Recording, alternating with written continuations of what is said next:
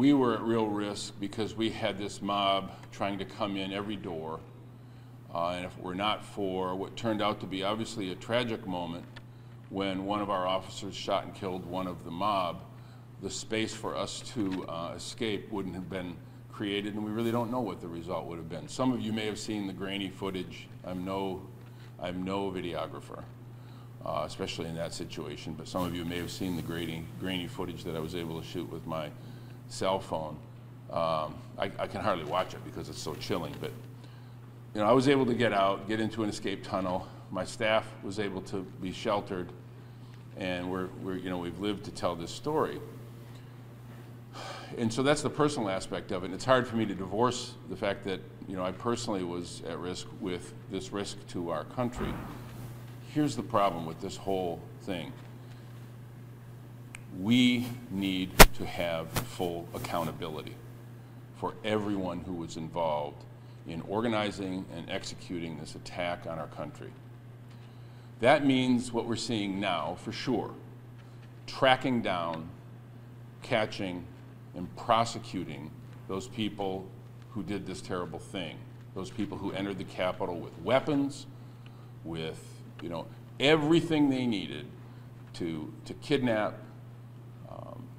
Their intent was to try us for treason and then impose whatever sentence they intended to impose. They were going after Vice President Pence. You know, you probably saw there was a noose erected outside the Capitol. This wasn't just sort of an out-of-control demonstration. You don't bring a scaffold and a noose to a march on the Capitol.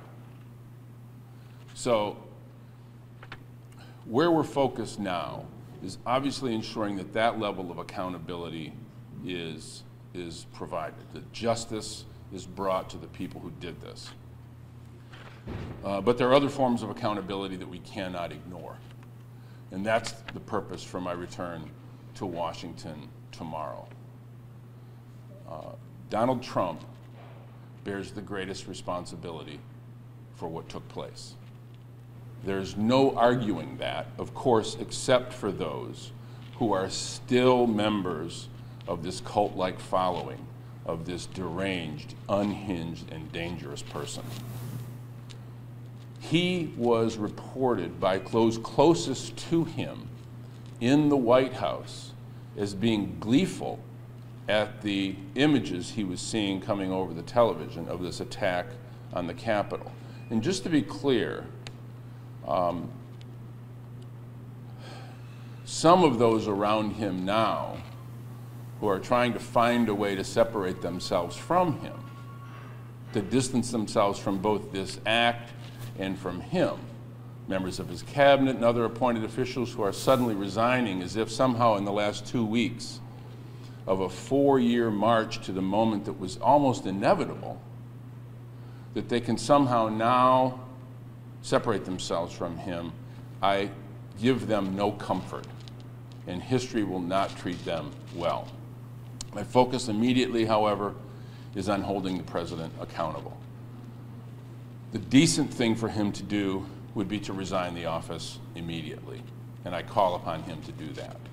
I also call on my Republicans who are now, and I want to be clear about this, some Republicans, because many of my Republican colleagues stood very tall in this last week in standing up to this bully and not going along with the big lie that this entire insurgency is based upon. It's a big lie. It's a falsehood. It's a confection, this notion of a stolen election. It is preposterous. But many of my Republican colleagues joined with Democrats in preserving the sanctity of our electoral process, of the selection of the president. I credit them for that. History will treat them well.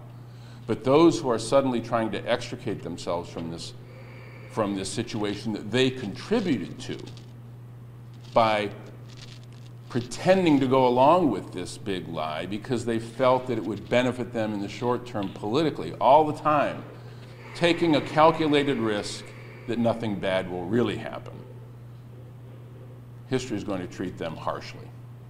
But for the president himself, I call on those responsible members of the Republican Party that may still have some semblance of a relationship with this White House to go down Pennsylvania Avenue, and just as was done in the early 1970s when Richard Nixon faced certain impeachment, tell him that he has lost their faith and he needs to resign the office in order to preserve the country. I don't think they'll do that, but I hope they will, and I don't think he will follow their advice.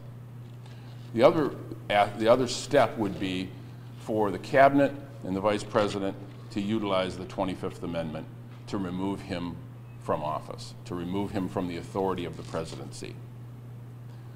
That is a tool that was intentionally placed for a situation precisely like this.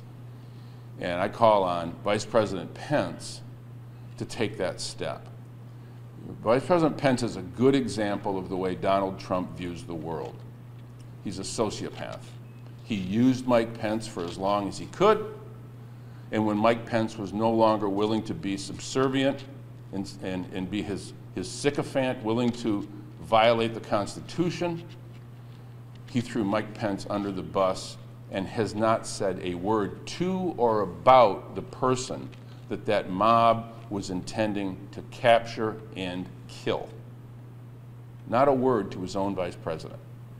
So I hope that's a moment of awakening for Mr. Pence, who I think is a person with whom I have many disagreements, but has the basic element of decency somewhere within his soul that ought to move him and those cabinet members who have not resigned in order to escape responsibility for taking the 25th Amendment seriously.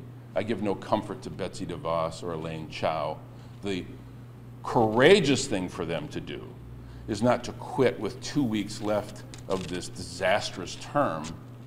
The courageous thing would have been to stay and make sure that the country is protected by utilizing the 25th Amendment. So on tomorrow, perhaps today with unanimous consent, unlikely. Tomorrow we will vote to call on the cabinet and Vice President Pence to use the 25th Amendment and remove Donald Trump from office. If that does not happen, on Wednesday, Donald Trump will be the first president in the history of the United States ever to be impeached twice in a single term of office, or ever.